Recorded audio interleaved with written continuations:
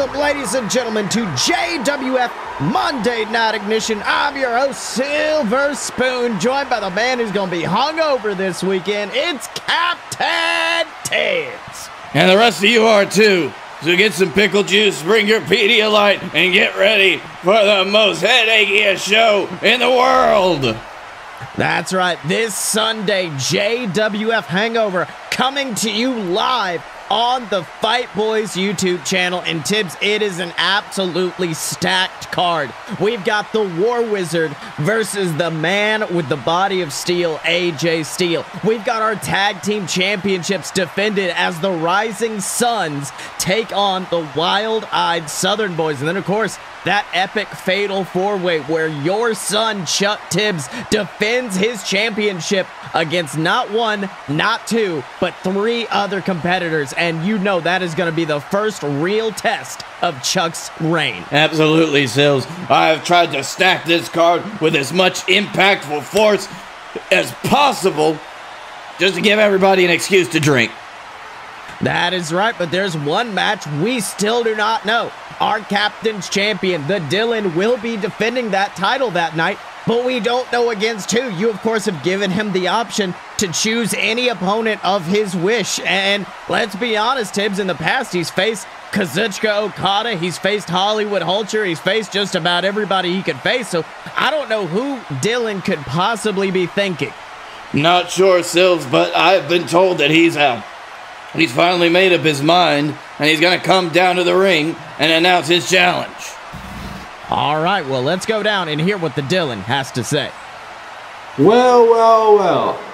You know, they say that good things come to those who wait, and I am happy to say that that is correct. You see, after weeks of waiting and beating down every single person that has come my way, I have finally gotten the chance to turn the open challenge around and pick my opponent. Thanks to Captain Tibbs finally admitting that he can't find anyone else to actually prove a challenge. So, without further ado, the next person that gets to be choked out by me is... Oh, Tibbs, there it is, the music of Blake Tanner, the man known as the Bee, coming out to the ring. And you know Blake Tanner has been a thorn in the side of the Dylan lately. Absolutely, Sills. I wonder what he's come out to say. Well, let's hear it. Oh, no, Dylan, please.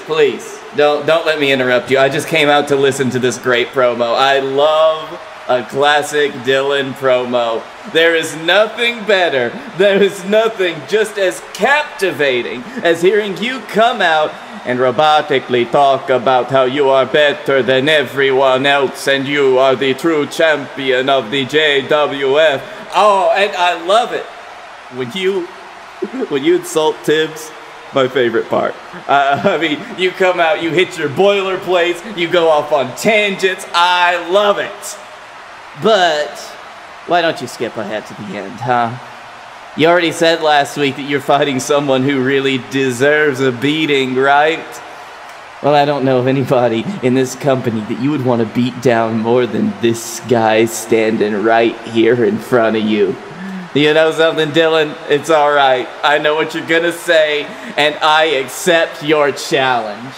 I accept the opportunity to head down to that ring and take a grand beating from you. Because if there's one thing that I've proved over my tenure here in the JWF, it's that you can beat down Blake Tanner within an inch of his life. You can lock me in every single vice or hold that you've got, and you could even damn near kill me. But there is one thing that you can't do, Dylan, and that's outsmart me. So hey, you want to beat me down at Hangover, good luck. But just so you know, during that beating, I will outsmart you, I will outwit you, and then I will find any way possible to take what deserves to be mine. That wonderful little captain's championship. Oh, Dylan, I love that look on your face. I love that look that says, oh, you know I'm smarter than you. I know when there's a target on my back to put my back up against the wall. But Dylan, you're so dumb that you just have to stand out here in the open every single week. What in the world's Blake Tanner talking about? But Tibbs, look behind the Dylan. Look behind the Dylan. It's Ghazi. It's Blake Tanner's associate, Ghazi, and he's got that steel chain. And went for the big headshot with that chain, but Dylan ducks it. Nails him with the low blow. And look at this, not even breaking eye contact with Blake Tanner before tossing Ghazi to the ground and locking him in the vise. He has got him in the vise using that chain to choke out Ghazi. Dylan is snapped. This is it, Sills. It looks like Dylan's finally gotten the better of that bastard Ghazi. That's right. It looks like he's finally releasing the hold, and he has got that microphone, and I think he has a reply for Blake Tanner. Face you? Why on earth would I want to go into Hangover to face a glorified manager? How about this? How about you take your sense of self-importance, walk to the back, because at Hangover, I'm gonna beat the shit out of this motherfucker. Again. Well, Tibbs, I guess Dylan's made it clear this Sunday he is facing off against Ghazi. He's taking on the Nightmare, and Blake Tanner looks furious. Oh, Sills, you know Blake Tanner came out thinking that he had that shot at the Captain's Championship in the bag. Then Dylan turned it around on him. It looks like he's going after Ghazi. That is right, and you know that's going to be a can't-miss match. Last time Ghazi was in a ring, let's not forget, was against Scotty Moore back at Summerfest, and Ghazi broke the man's damn arm. Ghazi is vicious, and you know what? I know we're supposed to remain biased, but if I had to make a prediction, I'd say that the Night Terror is walking out this Sunday with the Captain's Championship. Sills, I think he's got a great chance at finally being the one that defeats the Dylan. I think that Ghazi's, his ferocious and vicious style will definitely be something that the Dylan will have a hard time adapting to. That's right, but one man who's also been having trouble adapting to his opponent is Hollywood Hulcher, the man who is now 1-2 in his best-of-7 series against Danny Roanoke. And of course, we know back at Summerfest, Hollywood Hulcher had Danny Roanoke's number, but ever since, Roanoke has had that upper hand, and Hulcher has just not found a way to get over him. Not at all, Sills. He's got a mounting lead against him with Danny Roanoke's 2 wins. It's going to be hard to come back from that. And right at this point, he is just trying to right the ship. That is right, and he is actually backstage with one of our top interviewers who's curious how he's going to handle Danny Roanoke during their match this Sunday at Hangover. Let's have a listen.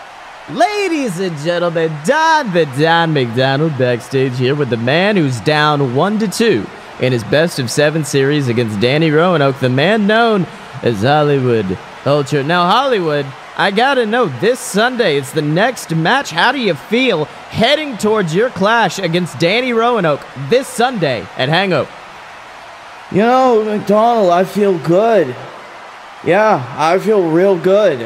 You know, I bet you thought that I'd be coming out here and saying that because of Danny Roanoke, he's got 2-1 against me, that I'd be pretty bummed right now, be trying to find something that I could do to even the odds. But I just realized something with these matches that I've been in with Roanoke. And you see, he's been proving one thing to me in every single match we've had. He's proved that he comes into each and every single one with a plan. He's always thinking, he's always got some idea of how he's going to pull one over on me. Whether it's reversing a crossbody into a black mirror, catching me out of my own Skyliner and power bombing me into a turnbuckle or a table. Well, Danny Roanoke has always had a plan. But, you see, there's a bit of advice that I remember Danny telling me a long time ago, back when I was training under him, and that's everybody has a plan until they get punched square in the damn face. Anyone can come into a match with some kind of clever scheme or how to escape out with a victory, and that is why I think this Sunday I'm giving Roanoke no opportunity to escape. This Sunday, I'm going to take all of Roanoke's plans and throw them in the garbage, because I'm going to put up 4 walls of pure solid steel around us and give Danny Roanoke no other option but to fight me. There's no being clever or being smart, because this Sunday it's going to be 2 men enclosed in steel with only one option: fight or fall. Danny, this whole time you've been bragging to me about laying all my cards out on the table. You've been claiming that I've shown my hand and I've wasted all of my moves just to get one single victory, and I think you were right on the money. I've shown you all my moves. I've done just about everything I can to you in that ring, and you've always found a way out of it. But this Sunday, there's no getting out. There's no escape. I'm going to use all of the tools in my arsenal to beat you down and pin you to that match inside one of the most devastating structures in professional wrestling history. I'm going to take you out inside of a steel cage. Well, Tibbs, look at this. A steel cage match, the next in the best of 7 series. I mean, I know that Danny Roanoke said every match a different stipulation, a different, mental state that Hollywood Hulcher had to find himself in, but it looks like Hollywood has already laid the cards on the table. He wants a damn steel cage there. You know what, Sil? Sometimes it is the right strategy to put everything out there on the table so your opponent can see it. And I think that's exactly what Hollywood Hulcher just did. That is right, Tibbs, and let me tell you something. It's going to be an absolute brawl when those two face off, and it is going to be a brawl right now as we go down to the ring to see David Honey Mustard Jenkins, one of your favorites, an absolute legend of the business, taking on the king of the hill himself, Robert Hill. And you know something, Robert Hill, he has been hungry ever since coming to this company back at Summerfest. Absolutely, Sills. Robert Hill has burned down a path straight through the JWF like a house of fire, and it doesn't look like he's stopping, but right now he's got a veteran in the ring right against him in David Honey Mustard Jenkins. I mean, that's right. You got to remember, last time Robert Hill was in this ring, he took on Funky Flossie, beat him in about 5 minutes, but Funky's a youngin', just like Robert. I do not know if David is going to give him that luxury, and that bell goes ringing. Oh, look at that, David coming out with just a flurry of offense. Oh, but wait a minute, Robert going for the gaslighter, but Honey Mustard flips it around into a beautiful suplex, bridging up for a pin. 1, 2, ooh, Robert kicking out, and Tibbs, you can see Robert Hill looks furious. I'll be honest, I think that's the first time Robert's even been able to be pinned at all since he's debuted. And it looks like it took everything out of Honey Mustard to put him in that situation. Honey Mustard is going all out right from the start, trying to get a quick win over Robert Hill, which it doesn't look like he's been able to do yet. That's right, and you see Robert just spearing Jenkins out of his boots, laying him down onto the mat and brutalizing him with some massive shots to the skull. You can see the referee forced to separate him. Jenkins finally getting up, and ooh, Robert hits a running knee straight to the face before picking him up. Ooh, and Tibbs, he's got him locked in. Poor Jenkins, he tried hard, but he cannot escape the gaslighter, dropping him on his head. Beautiful double underhook DDT goes for the pin. 1, 2, 3. And Tibbs, Jenkins might have been a legend, but to a man like Robert Hill, it doesn't matter if you're a rookie, if you're a legend, nothing's going to break his stride, I don't think. Not at all, Sills. It looks like we might be in for a rough season of Robert Hill. That is right, Tibbs. But now I'd like to move on to JWF Hangover and what I think is honestly one of the most peculiar matches on the card, and it's AJ Steele versus the War Wizard. We remember a couple of weeks ago, the War Wizards were fighting for their opportunity to, of course, face our tag team champions this Sunday at Hangover, and things seem to be going their way until AJ Steele interrupted. That's right, Sills. AJ Steele, of course, hosting an impromptu episode of his whatever kind of show you'd like to call it, Wrestle Wars, interrupting the match and allowing the Wild-Eyed Southern Boys to get the win over the War Wizards. That is right, Tibbs, but of course, AJ Steele got his comeuppance last week when the War Wizard bought out his spot and said, you know what?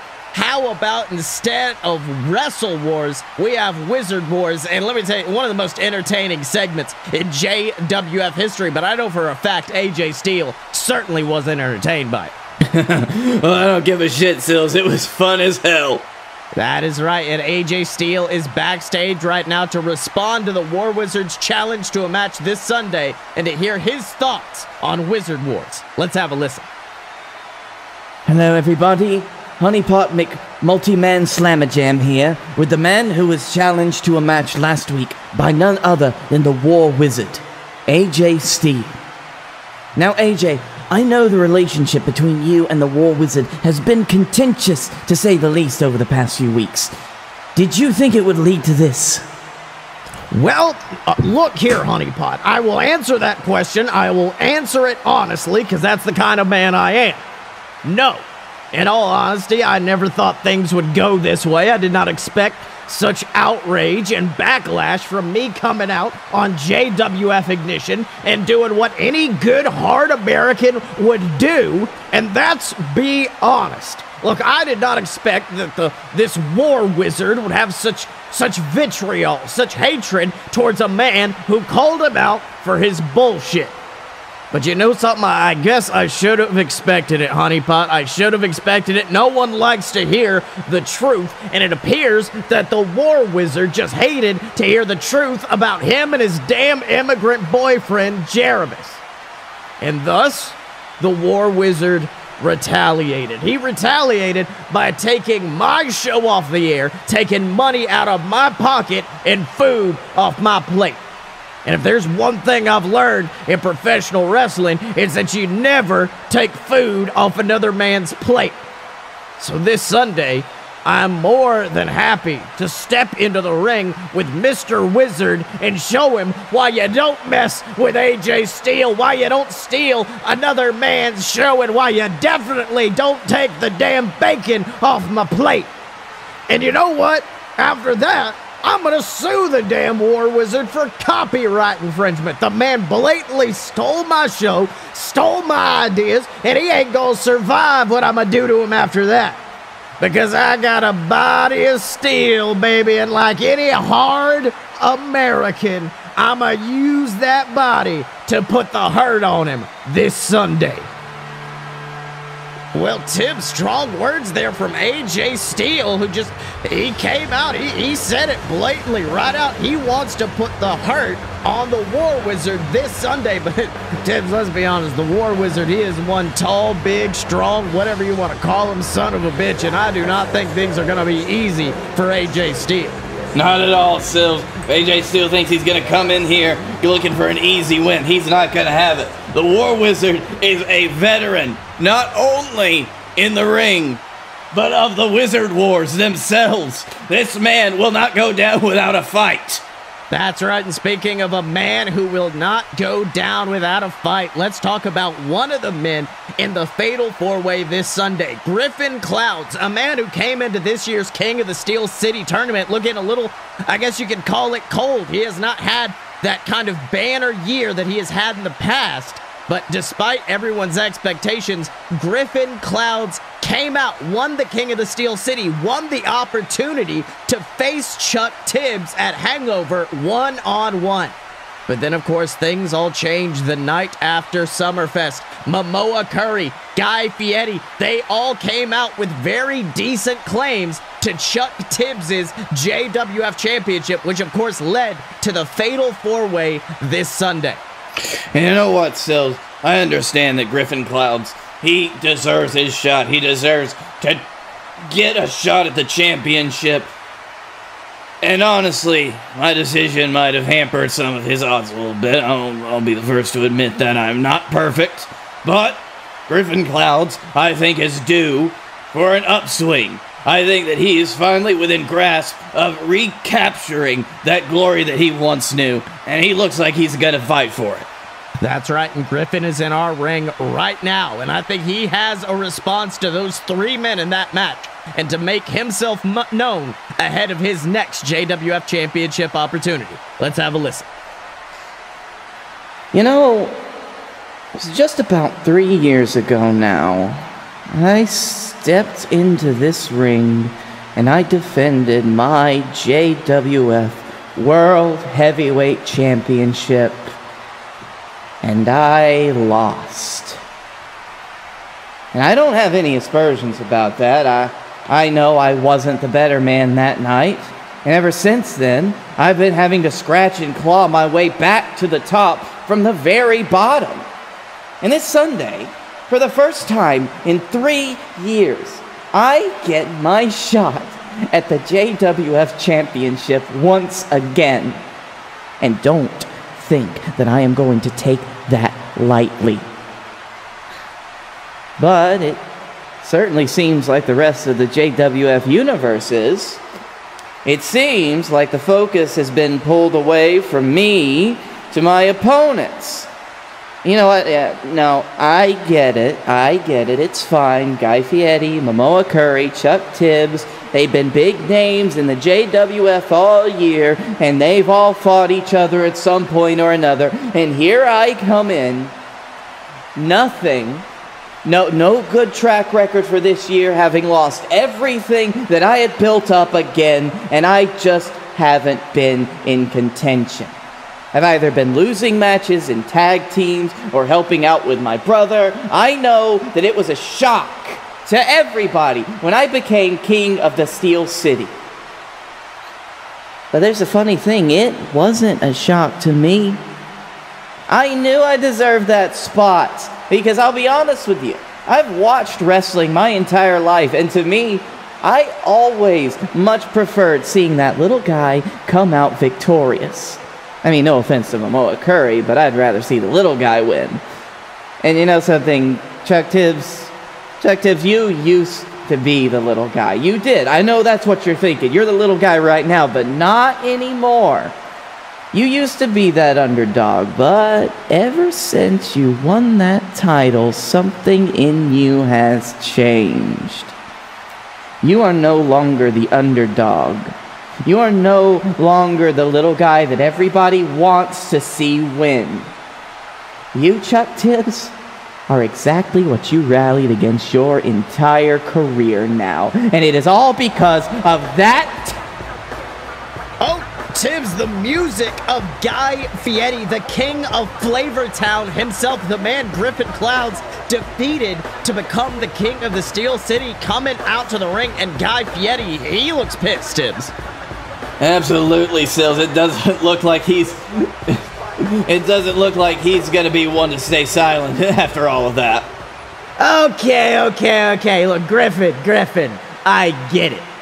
You know something? I find myself rooting for the little guy all the time, too. I mean, everyone loves to see a great underdog story. Rudy, a dodgeball. They're great stories. But at the end of the day, those stories are fairy tales. There's a reason why the little guys are on the bottom, and it's because that's where they deserve to be. Hell, I might be a big man, but I used to be a little guy, an underdog, sitting at the bottom, waiting for my story to begin. And then one day, I realized, you gotta make a choice in life, Griff. You gotta make a choice. You can sit here and be that little guy, be that punk at the bottom who thinks one day it'll be my time, or you can stand up, say enough is enough, and decide to be the big dog on campus. And I did exactly that. So this Sunday, I look forward to putting you back in your place at the bottom of the barrel in taking the JWF Championship, because for once in my life, I am the big man here in the JWF, and if I've learned anything, it's that big men get titles. And if you've got a problem with that, you can fuck. Oh, Tibbs, there it is, the music of your son, Chuck Tibbs, and you know there's been an attitude change in Chuck lately, and I don't think he's happy hearing all this.